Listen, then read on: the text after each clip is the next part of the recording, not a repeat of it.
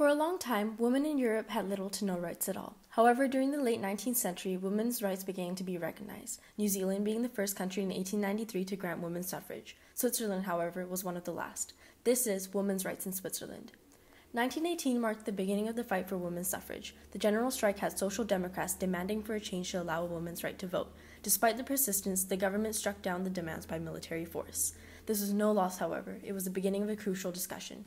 In 1959, the cantons of Vaud and Neuchâtel, as well as Geneva, applied women's right to vote at the cantonal level.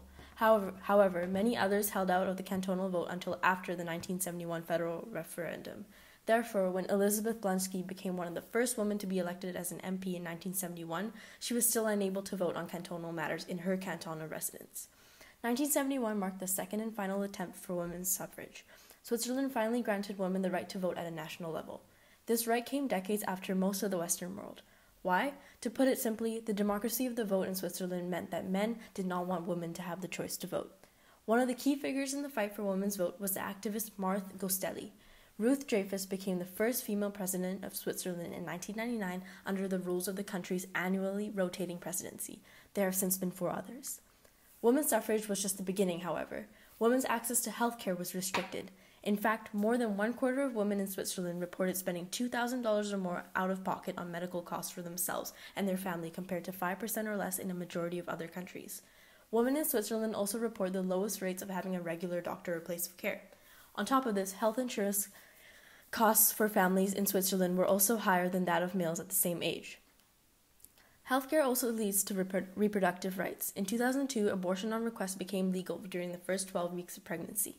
In the same year, the morning after pill was released for sale without prescription. After the first trimester, abortions are allowed for health reasons without the need for a second medical opinion. On top of this, Switzerland supports its low rate of teenage pregnancy by allowing girls under the age of 16 the right to go ahead with the procedure without the knowledge of their parents. In 1985, the last principle of male supremacy was eliminated, with a narrowly approved government-sponsored law that gave women equal rights in a marriage. This meant that women were not prevented from working. They could own property and manage their money. This led to paid maternity leave being introduced in 2005. Although lower than many European countries, mothers are now entitled to 14 weeks of paid maternity leave. This, however, does not make up for the inequalities present in the workplace to this day. In 1981, a law relating to gender equality and equal pay for equal work was put into effect. However, currently, Switzerland has a 19.6% gender pay gap. Many good practices were started against this, including Salarium, a wages calculator available to the general public. This application allows users to obtain and compare information about salary from a specific job. This allows many to compare and negotiate fairer pay. Women are still discriminated against due to the idea that married females should not work full-time.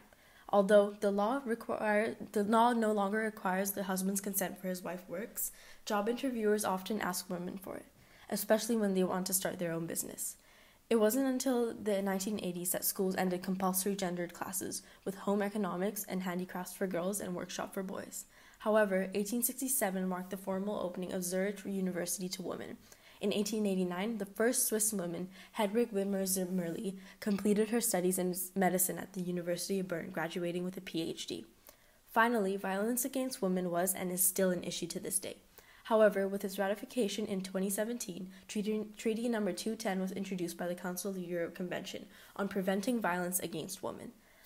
In 1992, marital rape was made illegal, and effective 2004, it was made prosecutable ex officio, which means that it can be prosecuted even if the wife does not complain. Barriers present to women in the justice system are questions and stereotypes, including the idea that women are too emotional and exaggerate too much. Through this, many cantons raise awareness on domestic violence and continue to fight gender stereotypes. There is an abundance of knowledge to be gained about women in Switzerland, but for now, that is all the time we have. Thanks for watching.